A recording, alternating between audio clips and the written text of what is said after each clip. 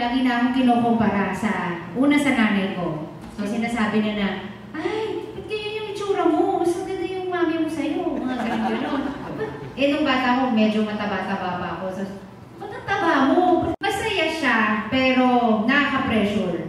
Kasi lagi nilang ina-expect na mag-live up ka sa expectations nila. Hindi mo na alam kung kinakaibigan ka ng tao dahil sa sarili mo, dahil sa'yo, or dahil sa kung ano yung meron ka, or kung sino yung mga magulang mo. When I was 6 years old, naghiwalay po yung parents ko. At that time, palipat-lipat kami ng bahay. Hindi ko pa rin intindihan nung time na yon. Sabi ko, wow, siguro mayaman kami kasi dalawa yung bahay namin. Pero parang meron pa rin kulang.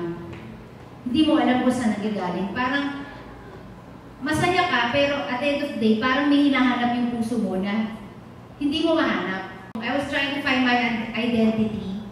Diba yung nagugulahan ako at that time, you wanted to know about a lot of things. So nag-umpisa na, I started yung mga takas. I would go out and not ask permission. I would lie to my parents. I'm trying to find something that money or fame or a nice house can't buy. Nag-start na matutong mag-smoke. Nag-start na rin ng matutong uminom. So later on, I got into wrong relationships. Nasaktan ako at marami rin ang mga nasaktan na tao. Yung happiness, tinatago ko lang sa ako. Sige, bibilin ko to, bilhin na ganyan. Yung everything was superficial. Nasa panglabas lang, hindi nasa loob. Pinayagan na rin kaming pumasok sa showbiz. But, marami na naman dumagdag na kaloohan. Pag-inom, pag-try ng mga party, drugs, whatever, nang hindi alam ng mga magulang ko. So, nagkatago ako sa kanila, ganyan. Meron akong tita na who kept bugging me and asking me to attend a Bible study. Sabi ko, ang kulit. Kulit naman ito. So, I went there, and then yung leader nung Bible study nung time na yun, sabi niya, hindi aksidente na nandito ka. Nung time na yun, parang may umano sa heart ko, iyak na ako ng iyak. Tinanong niya ako, gusto mo bang i-accept si Kristo sa puso mo? Sabi ko, sige. Pero nung time na yun, gusto ko siya. Because I wanted to be blessed. Gusto ko ma-bless. Kasi parang sabi ko, ay baka kapag nandito na si Jesus sa heart ko, baka ito na yung solusyon na. So nung time yun, hindi ko pa naiintindihan yung word na surrender. Ano ibig sabihin ng surrender? Basta ang intindi ko, pag nagsabi ka ng okay, I accept, tinatanggap ko si Kristo, yun na yun. That's the deal. So tinanggap ko siya sa puso ko, pero parang meron pa rin akong tinago sa sarili ko. So a-attend ako ng Bible study, pero hindi ko pa rin ma-let go yung paninigarilyo. A-attend ako ng Bible study, pero nagsisinungaling pa rin ako.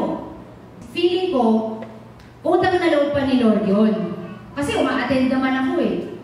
Pero hindi ko alam na, wow, sobra pa rin yabang ko. That it's not about you. Na there's nothing that you can ever do that will ever compare sa ginawa ni Jesus para sa'yo.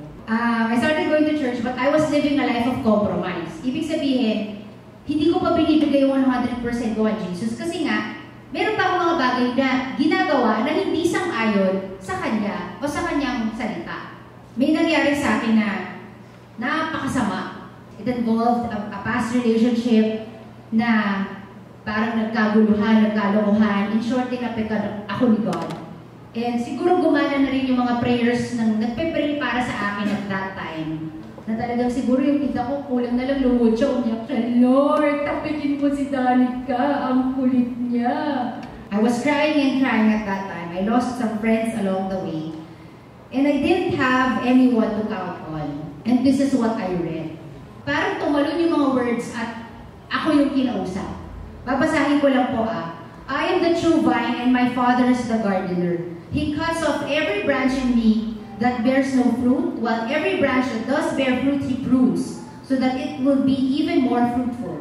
You are already clean because of the word I have spoken to you. Remain in me, as I also remain in you. No branch can bear fruit by itself. It must remain in the vine. Neither can you bear fruit unless you remain in me. I am the vine, you are the branches. If you remain in me and I in you, you will bear much fruit. Apart from me, you can do nothing. Boom! Nag-sink in bigla sa akin. Sinasabi ng Panginoon, ako yung vine. Ikaw ngayon yung mga branches o sanga. Pag tinanggal ka sa akin, wala kang magagawa. Patay ka. If you want to bear fruit, you have to remain in me. Mangunguluntoy ka, matutuyot ka, mamamatay ka. So, walang sinabi dyan na, apart from money, apart from fame, apart from cars, apart from me. And Jesus was talking about him. God will not waste your hurt. He will not waste your pain. Your pain has a purpose. Your testing will become a testimony. At that time, before dyan sa guy na yan, na napakaliit,